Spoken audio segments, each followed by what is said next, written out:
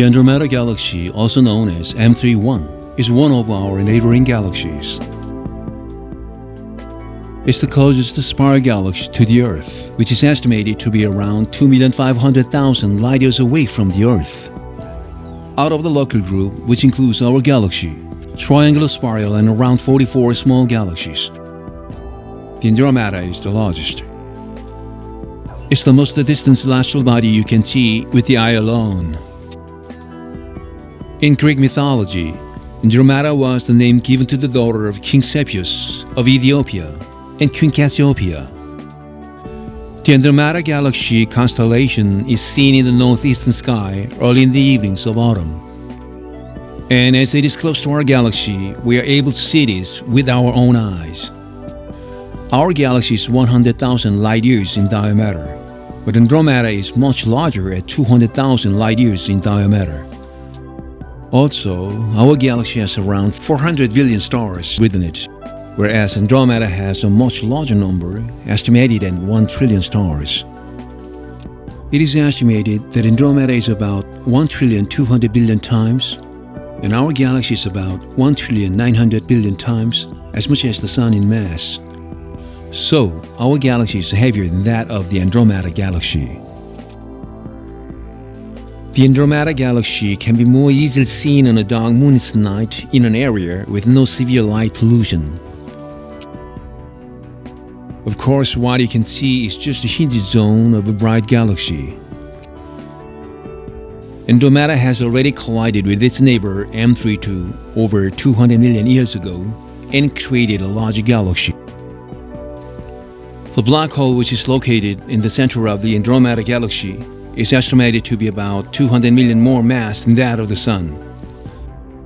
Andromeda's lucidity is about 100 billion times brighter than that of our Sun, and the body of galaxy contains a number of stars, star clusters, and gaseous nebulas, etc.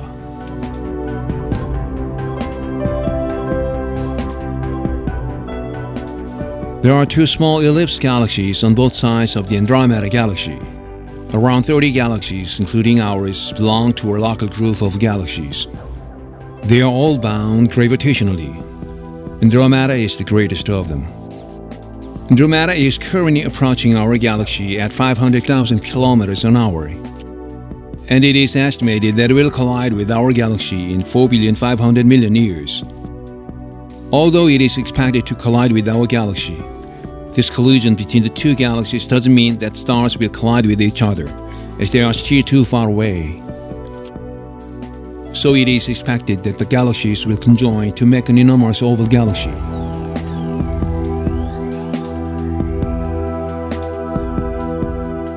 Nobody knows exactly who discovered Andromeda for the first time.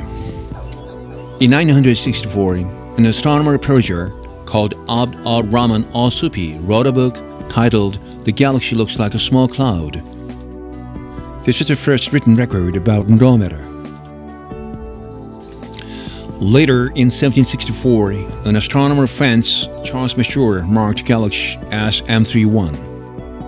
Also, at that time, Simon Marius, a German astronomer, became the first to observe Andromeda through a telescope. Then, in 1887, Isaac Roberts, an astronomer from England, took the first picture of the Andromeda Galaxy. Until the 1900s, astronomers believed that the Milky Way, which is a part of our galaxy, was the entirety of the universe. However, with the discovery of Andromeda, it became the speculation that new celestials could exist beyond our galaxy. In those days, it was often argued whether our galaxy, including our solar system, was the entire universe, or other celestials exist outside our galaxy. It was only within the early 1920s that the Andromeda Galaxy became of particular interest to astronomers. With the first discovery of Andromeda, it also became an argument about its existence, as they wondered if it would be a large galaxy, indicating a group of billions of stars beyond our galaxy, or simply one large star. In the 1940s, Walter Baade, a German astronomer working in the United States, became the first man to observe each of the stars in the center of the Andromeda Galaxy. Also, he was able to formally measure the distance from the Earth to Andromeda. we'll continue to observe the stars of the Andromeda Galaxy.